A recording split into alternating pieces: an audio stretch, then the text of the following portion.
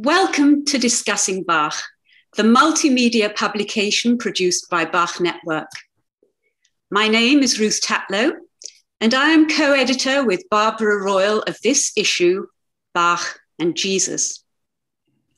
I'm delighted to welcome Robin Lever, Noelle Heber, and Michael Marissen as our three experts who, over the next 30 minutes or so, will be sharing new research ideas and opening up this deep and complex topic for us.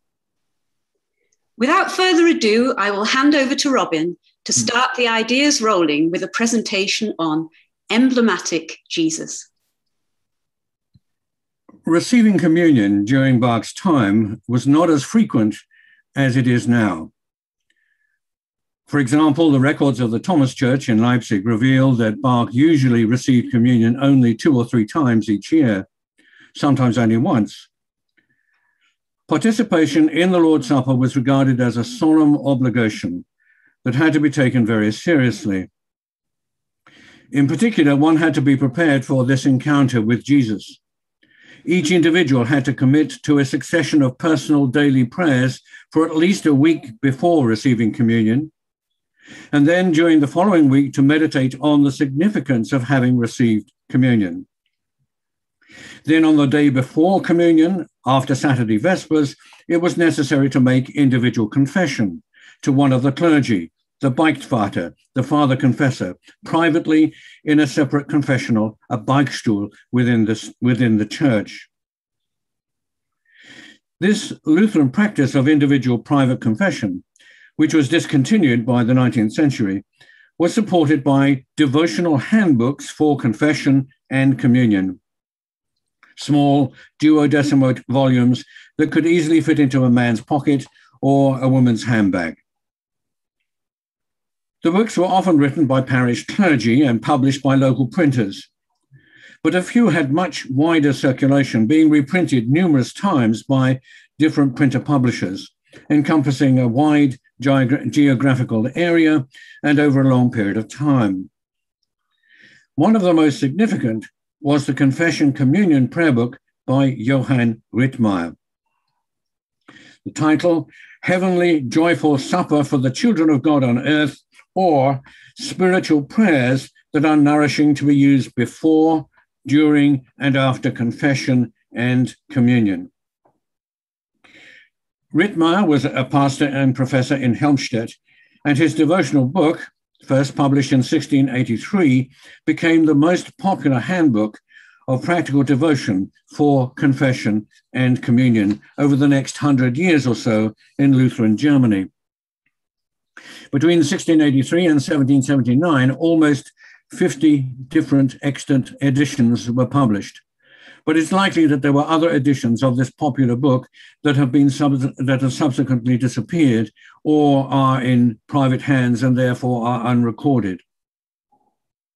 The distinctive feature of Rittmeyer's Confession Communion Prayer Book is the sequence of 10 emblematic copper engravings, which illustrate the presence of Jesus in the life of the individual. Jesus in the heart. What is intriguing about these images is that they are adaptations of a sequence of 18 engravings by Anton Wierix the Younger, a member of the distinguished family of Flemish artists, that were published around 1600 under the title Cor Jesu Amante Sacrum, the heart devoted to the loving Jesus. The sequence of images were either prepared for or commissioned by the Catholic Jesuits. On the title page that you see there on the right, that person is a Jesuit priest. Each emblem has no heading, but underneath there is a 6-line verse in Latin describing the image. During the 17th century, the images were reprinted, re-engraved many, many times, arranged in different sequences with different Latin texts, and were used extensively in the various missionary endeavors of the Jesuits. Rittmeyer, the Lutheran, takes just 10 of these emblems and reinterprets them for the Lutheran practice of confession and communion, and inserts them into his devotional handbook in appropriate places. He also gives each emblem a heading, a relevant biblical verse above the image, and an explanatory 4-line verse below it, all in German, not in Latin. And so we can go through the sequence. First, Jesus knocks at the heart. Then Jesus searches throughout the heart, hence the lamp. Then Jesus purifies the heart. Then Jesus sings in the heart.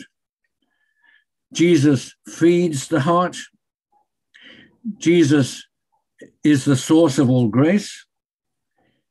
Jesus brings the cross into the heart. Jesus prays for us. And then Jesus reigns in us. And then finally, quite a staggering one, Jesus plays in the heart, plays music, that is.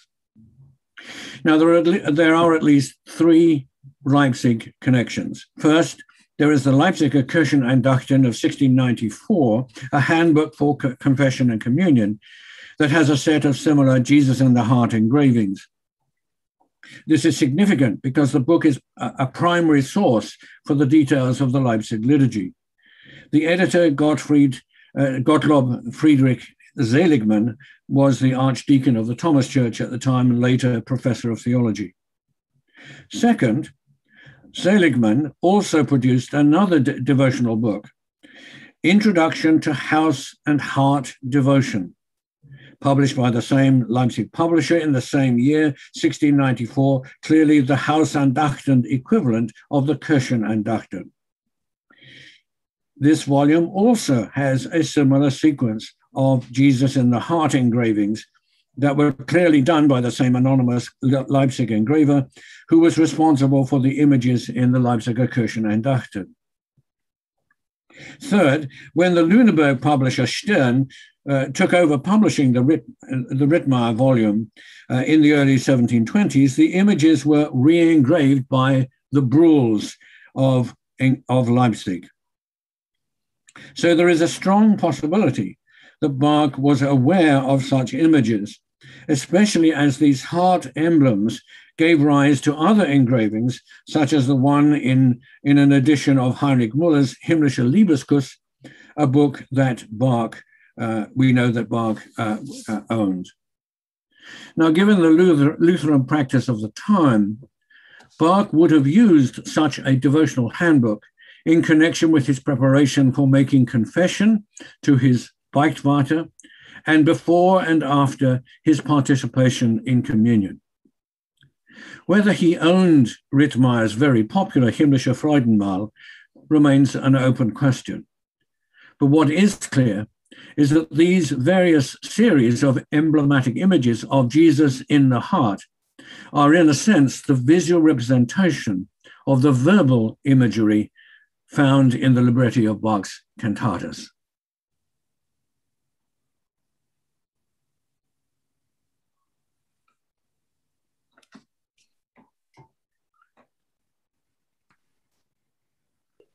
Thank you so much, Robin. That's absolutely gripping and marvelous to have those pictures that we can look at leisure and have a study.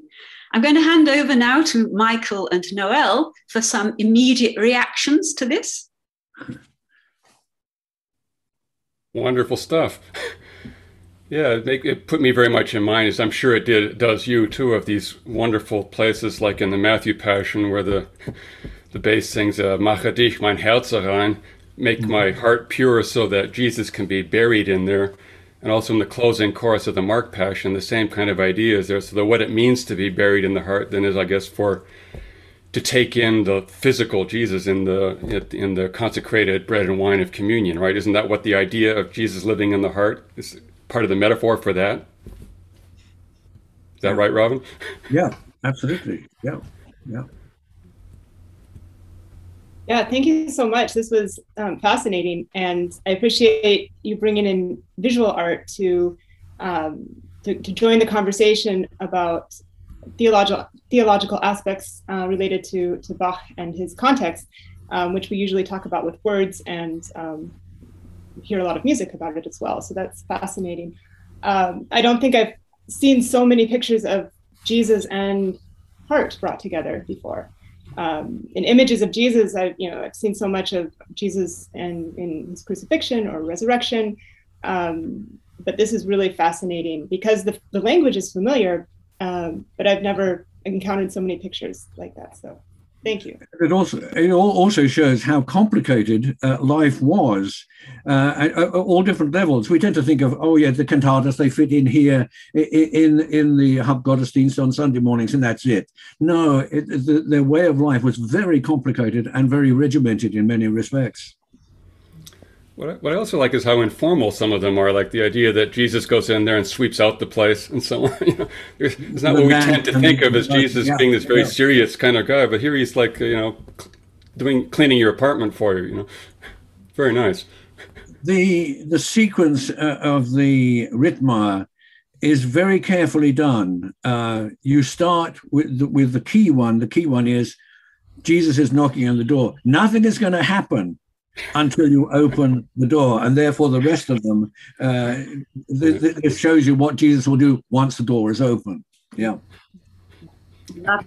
Well, we're going to come back at the end to one of these images, but now let's move on to hear what Noelle has to say about Jesus as treasure. Thank you. So as we have already seen, in Bach's liturgical setting, Jesus was clearly more than a historical figure. Throughout the text of Bach's church music, one finds an abundance of symbolic names for Jesus, which point to the importance of his persona on a theological level. These poetic descriptors are then, in turn, elaborated by Luther and by other Lutheran theologians from the 16th to 18th centuries. Jesus, of course, is a central component in the Lutheran understanding of salvation, which is believed to be attained through Christ alone, meaning that Jesus is the one and only pathway to God, salvation, and eternal life. Therefore, it's no wonder that language could hardly do justice to the spiritual significance of Jesus for Lutheran believers. Bach's cantatas are simply overflowing with diverse descriptors for Jesus. For example, in the text of the fourth part of Bach's Christmas oratorio, the name Jesus appears 17 times in the 7 short movements, and he is portrayed with some 20 different descriptive words. A short excerpt from the second recitative reads, in an English translation, as follows. Jesus, my joy and gladness, my hope, treasure, and portion, my redemption, ornament, and salvation, shepherd and king, light and sun. Of these many possibilities, I would like to briefly highlight the idea of Jesus as treasure. The word treasure, or in German Schatz, appears some 26 times in Bach's sacred music, and of these, 15 refer specifically to Jesus. For example, in Bach's Christmas cantata 197a, Eche sei Gott in der Höhe, stanza 4 reads of the divine infant, "O you delightful treasure, rise out of your crib, take place instead on my lips and in my heart."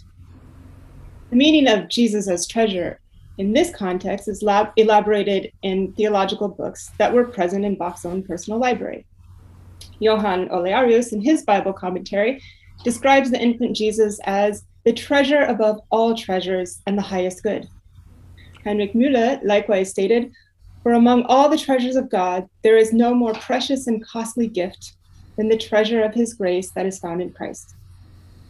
So this and other Christmas cantatas allude to 2 Corinthians 8:9, which states that Christ became poor so that believers through his poverty might become rich. In contemporary Bible commentaries on this verse and in other passages, baby Jesus is often described as a treasure, and this contrasts with the state of poverty into which he entered the world. August Pfeiffer, for example, described Jesus as a dear child lying so miserably, like a pearl on a dunghill. On 2 Corinthians 8:9, the Kalov Bible comments that in Jesus are hidden all the treasures of wisdom and knowledge, indeed the whole fullness of the deity. And the commentary by Olearius on the same verse explains that the treasure is called grace, but in particular, the poverty of the humiliated Lord, whereby he has acquired everything for us and encourages us to follow him with good works. In conclusion, Jesus was described as a treasure because the historical events of his birth, crucifixion, and resurrection would have made salvation possible. But he was also considered a treasure in the present moment for all those who would receive him into their hearts. The symbol of Jesus as treasure in Bach's church compositions, and we may assume for Bach himself, therefore carried a deeply personal and spiritual importance for Lutheran believers. Thank you, Noelle. That's wonderful. It follows on beautifully from what Robin was saying. Robin and Michael, any responses? Yeah, I'm kind of wondering, do any of those Lutheran theologians and so on talk about the fact that because people are permitted, as it were, to use the du form with God, that German expression, mein Schatz, is also a kind of very informal thing, like, you know, my girlfriend or my boyfriend. Very, very, very, very informal. Is there a sense of that aspect of Schatz also, or is that a later thing, or has that come up at all? I don't remember running across it before, but maybe you have. Well, I think it's hard to fully understand the nuances of the language at the time and how people would position themselves to God. Definitely, there's a very personal relationship there. If that can, you know, in other words, that we would in English translate as beloved or right. lover, or, you know, words that would be closer to what you're saying are also used. That's a great question, and something that I'll pay more attention to in the future. I'm not sure if maybe Robin has something more here. I'm not sure. I was going to say that undoubtedly there is this intimacy with Jesus that is on a par with the intimacy that you have with family, friends, and so on. Yeah, I would just add also that the hymnals, the hymns that take us through the church year, the whole of the church year is through. You go through the different parts of the important parts of the life of Jesus. But even though they do that, there is always a separate section of or nearly always, a separate section of Jesus Lieder, where if we haven't have enough of praising Jesus, and so we have to have a separate section as well, which is interesting, I think. Yeah. Right, and on this, you know, there's also the image of a marriage between the church and Jesus. And so Jesus is called the bridegroom in some instances, and the church is called the bride. And so that's, you know, on a more collective level, there is that image of a relationship as a representation for the relationship of Jesus and the church. Yeah. Mm-hmm. Thank you. Well, now let's hear from Michael on his contribution, Jesus in Time and Eternity. So, a kind of interesting biographical fact that only occurred to me recently because of this thing that we're doing together is that the very first word that was uttered from Bach's cantatas in Leipzig was Jesus. Cantata 22 was the cantata that he used as two of his cantatas for his audition in Leipzig. And there it is, Jesus nahmte sich die Zwölfe. That was the cantata that was performed before the sermon on that occasion. And then after the sermon, cantata 23 was performed, and that's what I want to spend my just several minutes on. And what I'd like to sort of suggest is that you have an extraordinary situation in cantata 23 where the recitative, the second movement of this cantata, acts like what you might sort of think of as a sonic emblem to tie it to the kind of things that Robin was doing.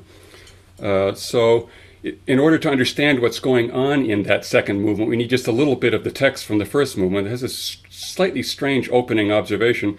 Jesus, you true God and Son of David, you who in the distance from eternity, already we're looking at the suffering that I'm having, have mercy on me. So we're going to focus a little bit on different notions of time and eternity in this second movement. So let's listen to just the first 20 seconds or so of this extraordinary recitative.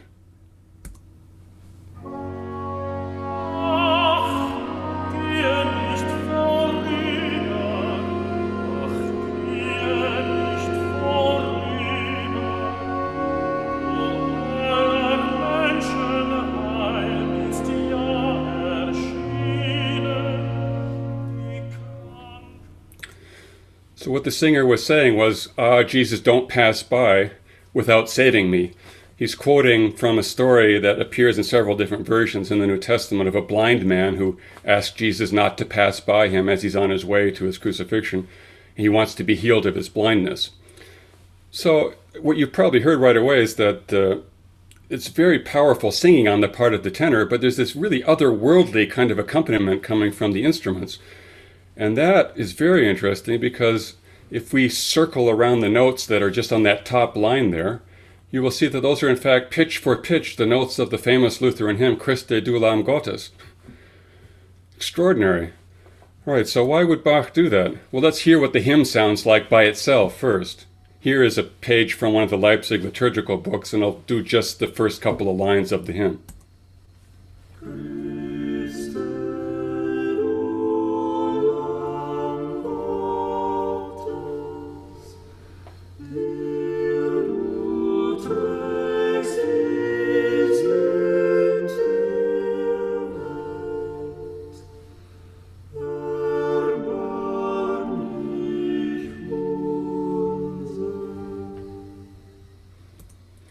And there's the text of it. Christ Jesus, you Lamb of God, you who bear the sin of the world, have mercy on us. Now, the interesting thing is that even when I've played that for very seasoned Lutheran church musicians, they don't necessarily hear the hymn right away. And what I'm suggesting to you is that that otherworldly accompaniment is going to end up embodying two kinds of eternity. The first of the kinds of eternity that is embodied is by quoting that hymn in a way that you don't even notice it at first, because what it's representing as a sonic emblem is what Luther and Lutherans called the invisible church as opposed to the visible church. The visible church is just everyone who attends in the building and so on, and the true church is the invisible one that constitutes the communion of all saints who are actually saved, which is what this cantata is about, of course. So that's one kind of eternity in Lutheranism where something has a beginning but it has no end. And that's what that hymn represents there as part of the eternity that's contrasting with the time of what the singer is singing. Then at the end of this recitative, and that's what I'll close with, the singer, now this time I'll give you the words first and then play the music. The singer sings, I compose myself and will not let you go, Jesus, without receiving your blessing.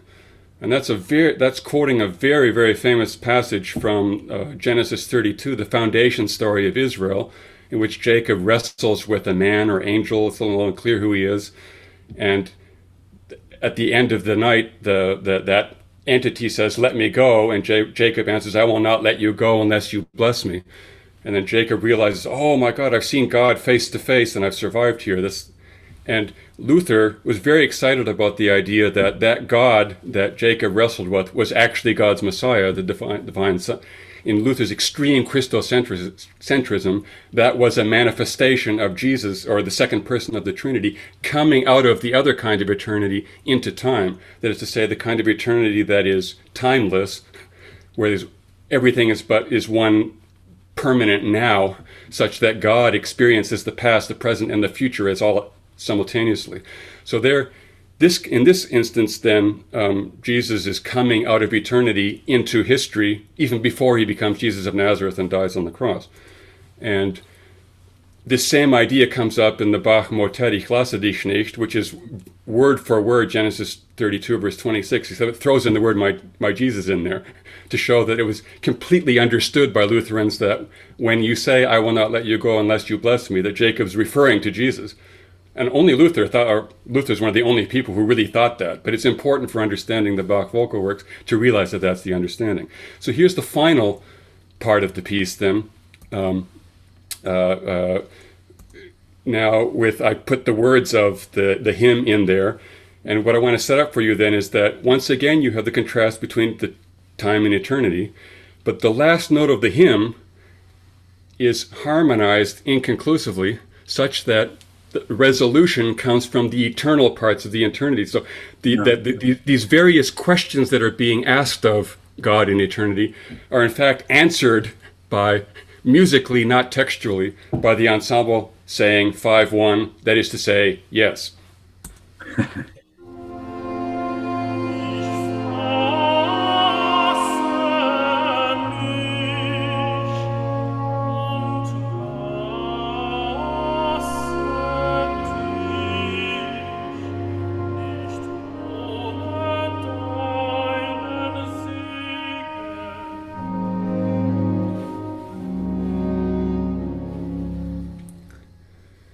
So the idea is that those little melodic ideas that's once in a while come in the recitative, those are examples of eternity breaking into time by giving the answer that you're looking for. And so I see Cantata 23 not just as a artistic manifesto, as often said about Bach's audition piece, but also as a sort of it's a religious musical manifesto. This is what music can do. Music can do things that words alone can't. Great, thanks. Oh, thank you, Michael. So, briefly, Noelle, how do we take the conversation forward from this? I think Michael is onto something here. This dialectic between Zeit and Ewigkeit that is a constant thing, and one of I think it was the archdeacon of the time, but Martin Geyer. That's right. Preached an annual cycle of sermons on Zeit and Ewigkeit, and they're structured exactly like that. Every one of them. Right. Yeah. This is it in time, and then the second part. This is it in eternity. Every one. So this is, as I say, it's a dialectic that you come across very frequently in Lutheran writings. Yeah. Yeah, but it's very hard to capture in music, though, right? I mean, so that's what I think is such genius about this cantata, is that Bach found a way to translate that, so to speak, which I think is amazing. Yeah. And the Christi Dulan Gottes melody is very interesting that some of the hymnals don't even include the text or a time.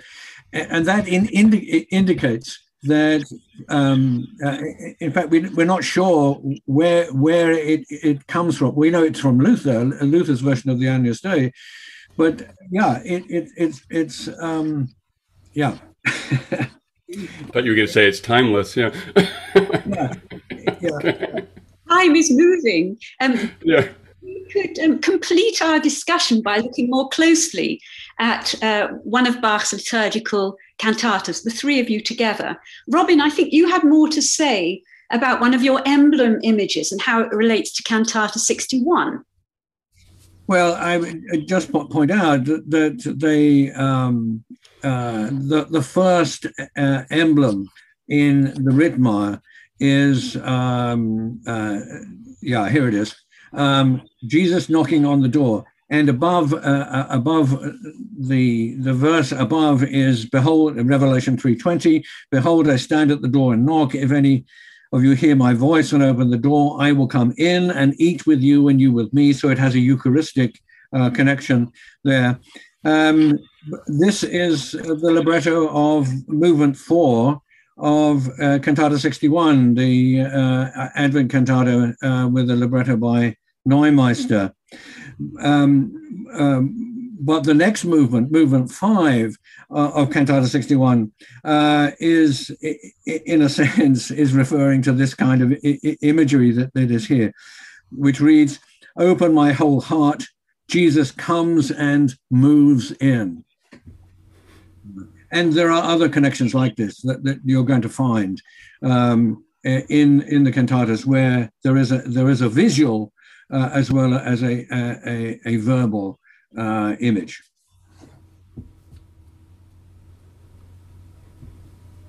I think it's interesting. Thank you for this again, a visual of bringing the two together. And I think it's interesting that in the Calov Bible on Revelations 3:20, the commentary also clearly indicates that this door is a door to the heart, and that the heart, through faith, becomes a dwelling place for Jesus. And so there we see again the sort of the image kind of imposed on this verse of the heart, and that this is this signifies indwelling a human heart. And then also not in this context, but throughout the cantatas and literature, then we see the opposite of letting Jesus into the heart. And that would be, of course, letting evil into the heart, or all manner of the opposite of Jesus, or sin, or material, rather than the spiritual. So that's the whole image of the heart. It seems to be so central and important. Right. Hence the emblem of Jesus with sweeping out all these evil things. Yeah. Yeah. Another aspect of this that you made me think then about is I think we can make sense out of what happens at the end of Cantata 61 too, because there's much discussion about why the chorale that closes that cantata is supposedly mangled. Some Bach scholars say because they sing only the second half of the stanza, and it starts with the word "Amen, Amen, come you beautiful crown of joy." And what people I think they don't realize is that just a few verses before in Revelation 3, I think it's verse 14 or so in there, just before the part that's in the emblem, Jesus is referred to as the personification of Amen. So here the idea then is that the closing movement of this cantata, the Amen, Amen, is not just a affirmation of everything, but it's also an invocation to come through the door. That's the way I would hear it. Yeah. Wow. Well, all I can say is that's a perfect way to conclude. It's a very unified discussion. Thank you so much, Robin, Noelle, Michael. It was wonderful. Thank you for these presentations and, for fueling this discussion with all these new and stimulating ideas. And thank you for engaging with this topic, whether you're watching, listening, or reading. On our Discussing Bach webpage, you will find a full authorized transcript, short biographies of our speakers, a list of further reading and listening, and much more. Thank you.